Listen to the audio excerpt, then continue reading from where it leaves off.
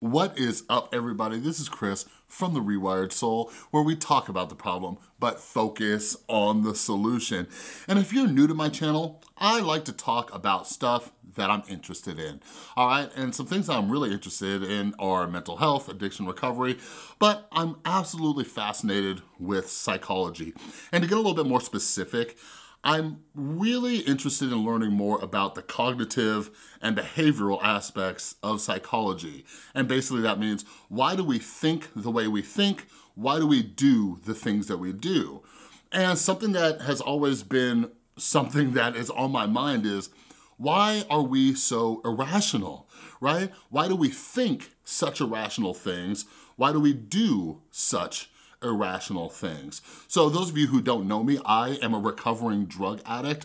So I asked myself, I look back at my history and I tried to understand, why did I keep snorting these pills and destroying my life when I knew it was bad for me, right? I worked at a rehab for a little over 3 years. I watched this play out with thousands of clients sharing their stories and, you know, the hundreds of clients who would relapse and say, why would they do this? This is so irrational, right? Like, you were in treatment, you saw that things were going well, why would you do this? But in the broader scope of things, why do we stick up for people and completely neglect the facts of a situation, right? Like, I think a great example is, look at Donald Trump, right? Trump supporters, I don't think they're stupid, but I ask myself, how do intelligent people neglect the facts and just completely support this guy and make excuses for these behaviors, right? So I was recently reading this book called Mistakes Were Made, But Not By Me. It's by these two amazing psychologists, and it actually brought to memory this situation with Logan Paul that surprisingly is on my mind a lot. I've mentioned it in previous videos, all right? So let's get inside the minds of Logan Paul fans. But again, like, the reason that I love learning about this stuff and the reason why I try to look at the way I'm judging others is because I flip it and I'm like, okay, Chris, how are you doing the same things, right? So anyways, those of you who don't remember, Logan Paul, he used to do a lot of vlogs. I think he just started vlogging again. But anyways, he took a little trip to Japan and he terrorized the whole area of Japan. Toyota, I choose you. No, no, no. Now you'll never catch them all. Boss, watch this. And he ended up taking a trip to the suicide forest, all right? And yeah, something that I'm really interested in too, by the way, and I wanna do some research is yeah, why does Japan have such high suicide rates? Because a lot of the research I do, you know, a lot of people compare, you know, the culture of Japan and they say, oh, look how they handle these situations, it's so much better. And like, that makes sense to me, but what doesn't make sense is why suicide rates are so high. But anyways, back to this story.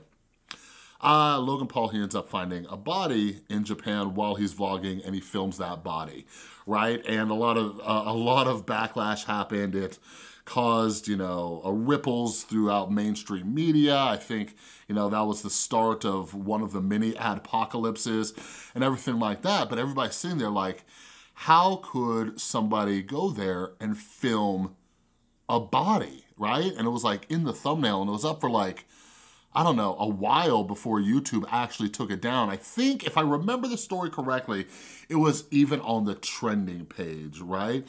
So when this happens, you think nobody, absolutely nobody could support this dude. There is not one person out there who would say what this dude did was okay, right? So I can't remember how long it was after. Like, this story was like 2 or 3 years ago, so bear with me, all right? I'm trying to tap into the little old hippocampus and pull some memories out, all right? But a few days after it happened, I believe it was, he came on and he'd made an apology video, right? And it was just completely out of character of him. A lot of people criticized it and said, you know, it was scripted or whatever. And like me, I don't like judging apologies because they are what they are, you know. I think we get too in the nitty gritty of what they should have said, what they shouldn't have said, and da-da-da-da-da, because An apology, especially to that massive amount of people, like you're never gonna please anybody. But anyways, here's the part that's always on my mind because he says this. For my fans who are defending my actions, please don't. They do not deserve to be defended. So after he says that, after he tells his fans not to defend him, not to stick up for him because he did such an atrocious thing, like the Logan Paul crew, like all his fans out there were like, screw that, Logan, you're dumb. We're gonna stick up for you. And I'm like, what? What? Right? Like this is like the pinnacle of human irrationality, right? Telling people, don't stick up for me, I screwed up. And they tell you, the person they idolize, no, screw you, I'm gonna stick up for you. And that baffled me. And like, this is on my mind a lot. I still remember it like it was yesterday, the reaction on Twitter and everything like that from his fans. I'm like, what? Like, but it's not about this constantly being on my mind, but when I think of like human irrationality, I always think of that situation, always.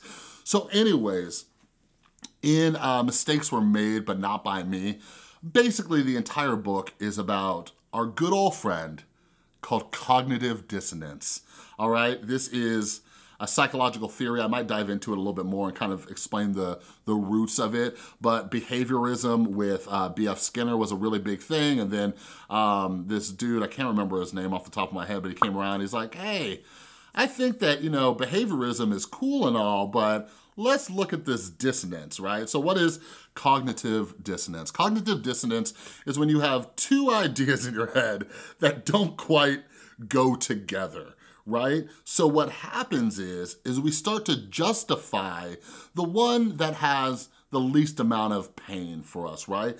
Like, this is how we lie to ourselves.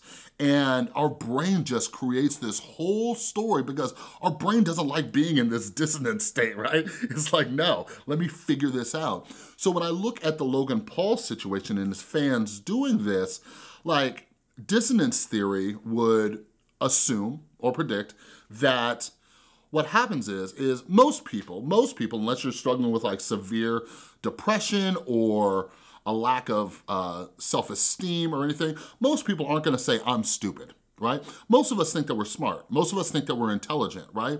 So put yourself in the shoes of a Logan Paul fan when this is all going down and watching this dude that you look up to admit he was wrong and admitting he screwed up.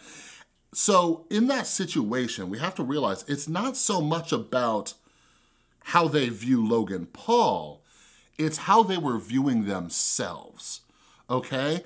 So we have this sense of self, right? I am a good person, I'm a giving person, I'm a caring person, right?